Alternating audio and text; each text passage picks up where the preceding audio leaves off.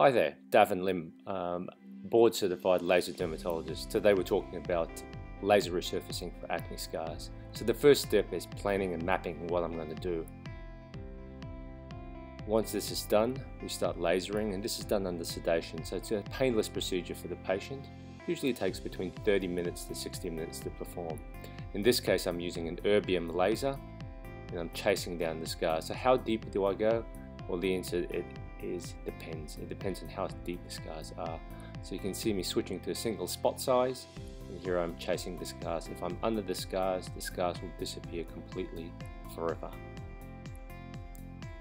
Once this is done, it is cleansed and we apply healing balm.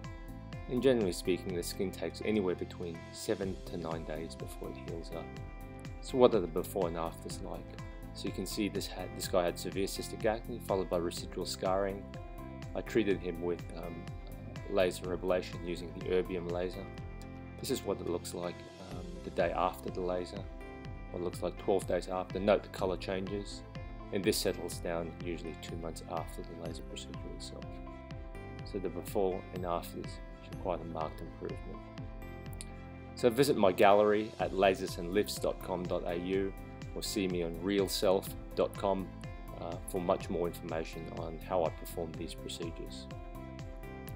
Thanks for watching, and please subscribe to my channel for more information and more up-to-date information on all aspects of laser scar removal, laser resurfacing and acne scar management.